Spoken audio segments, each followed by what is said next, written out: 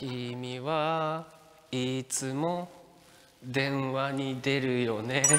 中学の時に2、3年ぐらいかけて5回ぐらい同じ人に告白したとかはあります。第2ボタンをその子にあげるためにもう守ったんです。渡さないみたいな。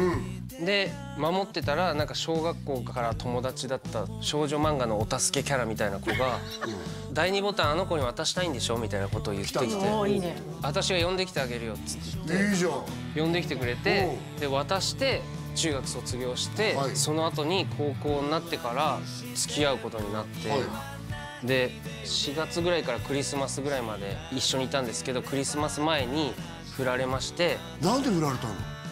友達にしか思えない。僕もうチキンになったんですよ。手もつなぐのも4ヶ月ぐらいかかって、誕生日何が欲しいって言われて、チューがいいですって言ったんです。なんじゃそれ。向こうなんて言ったの？いいよって言ってしてくれました。どうやって？相手のお家の玄関前の別れ際に誕生日欲しいものなんて言ってたって聞かれて、あ、チューって言ったらそのままチューってされました。すげえいい子じゃないの。そんないい子なんで振られたんだよ。友達にしか思えない。チューしてんじゃねえかよ。君はいつも応援するよね。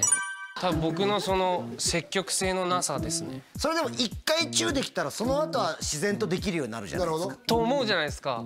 何もできなかったんです。その一回だけ？はい。ダッサ！彼女かわいそう。あ、チューはしました。チューはしました。チューはしました。チューしたの？チューどのぐらいのペースでしてたの？会ったら一回頑張るみたいな。会ったら一回頑張る。だって少年漫画しか見てなかったから。そういうことだよな。